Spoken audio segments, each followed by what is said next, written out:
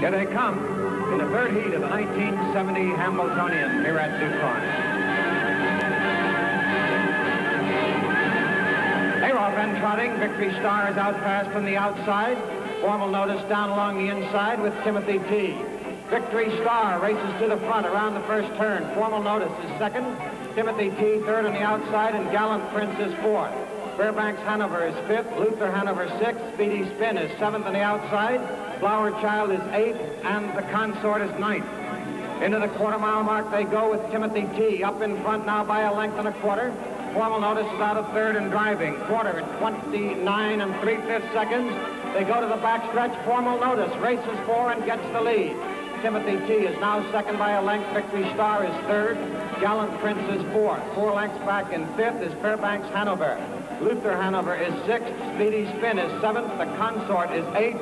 Flower Child is ninth. That's Formal Notice with the lead by a length and 3/4. Timothy T. is second a length and a half.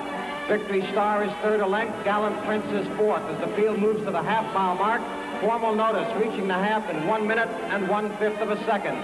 It is Formal Notice leading a length and a half. Timothy T. right there in second. Victory Star is third. Fairbanks Hanover ranging up now on the outside. Gallant Prince is fourth at the rail. Fairbanks Hanover fifth. Speedy Spin is sixth, moving up. Luther Hanover is seventh. The Consort is eighth, and Flower Child is ninth.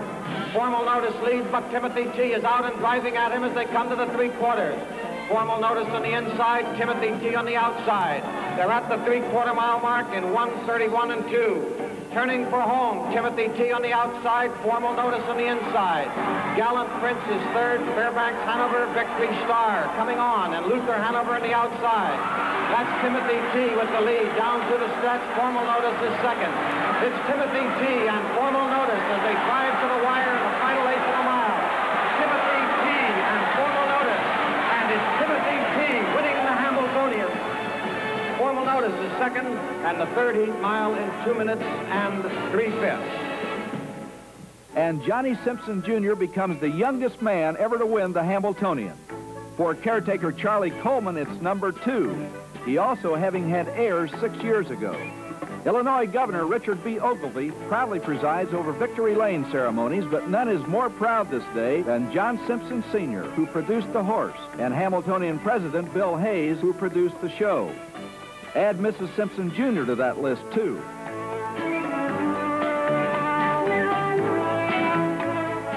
For young Johnny Simpson Jr., admittedly the thrill of his young lifetime.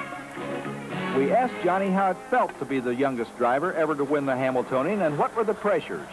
Well, it was great to win, and it was great to get over. Of course, I don't know about the pressure. There wasn't that much pressure. Johnny, is it correct that you and your dad aimed Timothy T. just for the Hambletonian?